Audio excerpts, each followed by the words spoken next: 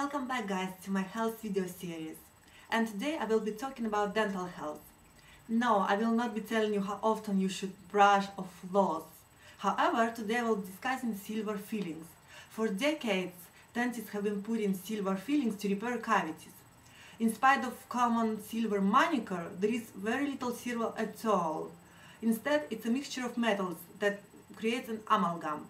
And 50% of this amalgam is mercury, the most toxic metal on earth. It's even more toxic than lead, cadmium, or even arsenic. Ask any dentist how silver amalgam arrives to their office. They will readily admit it comes in a biohazard container. Next, ask how they dispose of it. They have a very strict biohazardous waste protocol they must follow.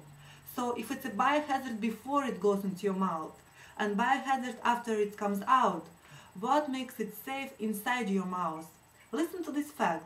Florida Environmental Agency states that a tooth with 3 grams of mercury filling thrown into 10-acre lake will contaminate lake for fishing and swimming. Mercury is a neurotoxin that can cause MS, Alzheimer's, lupus, and more. Mercury causes untold damage to human brain.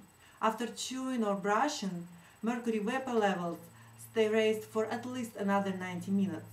After I have learned about mercury danger, I have immediately contacted my dentist in New York City.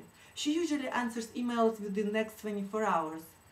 But she never answered this one, and she never returned my calls. Something to think about.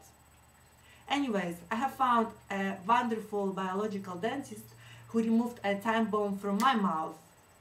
Remember, there is no safe dose of mercury. Protect yourself and your family from mercury poisoning. Educate yourself. Knowledge is power. And remember, nothing is incurable. Get empowered. Get well.